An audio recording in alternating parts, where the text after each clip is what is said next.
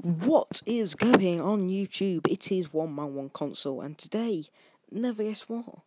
I finally found out how to fucking work the camera. Get in, brother!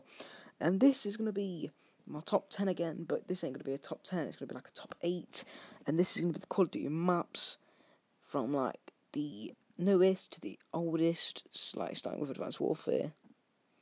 And let me just skip past the videos. Okay, first one, Riot from Advanced Warfare. Really short map. Fucking love it. It's normally like most picked on the goddamn game.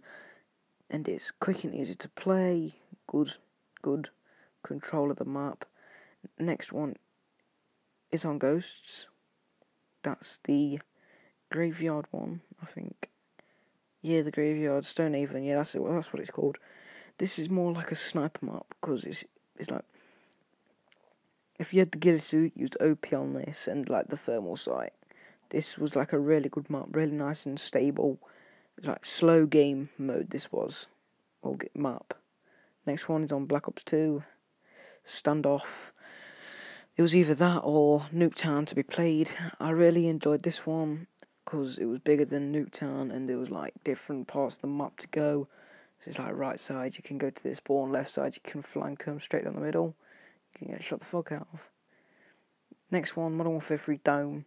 This one was a really good map because it was like a little Nuketown again, but this one was like really fast and easy, and this is what you're most likely to get kills on. Next one, the DLC on Black Ops 1. What's it called? Stadium. That's it. Can't say my words. This one was good because it was like a really short map, and it was like the first ever DLC I actually bought. It was really good, and yeah, there was really good COD as well, and it mixed in with the map. Next one, Modern Warfare 2, Afghanistan. This was one of the sniper maps. This was really good as well because this is where all the good snipers were made, like the Intervention and the others. Yeah, so I enjoyed that one and used to get on top of the plane. Next one, on World at War, the Cliffside one, because this one was like another sniper one, but no good snipers, and it was just like, this was the one what never hardly got played, but I prefer this one because there was like loads of places to go and hide.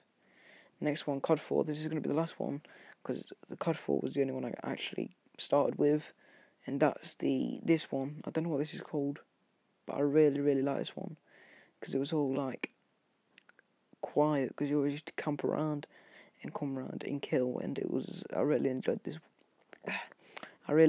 one. So yeah, hopefully you did enjoy the video.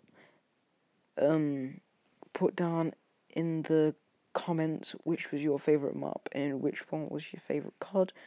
So yeah, like, comment and subscribe, and I will see you later.